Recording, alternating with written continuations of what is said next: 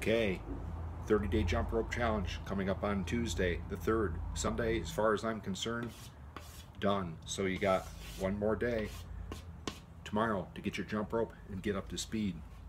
I put a video on YouTube on how to adjust the length of your jump rope the other night, so hopefully you've seen that. If not, go there. I'll provide a link to that again that you can copy and paste into your browser on your computer and be able to see that. One other tip with jumping rope is don't go like this. It's in your wrist. It's nice and smooth, just in your wrist. Your forearms move a little bit, but it's mainly in your wrist.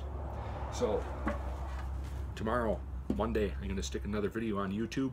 I'll let you know about that when it's ready, and I'm going to give you all the details for the 30-day jump rope challenge and some other tips and cautions. So be looking for that, and I'll let you know on my Instagram page when that's up and ready for you to watch.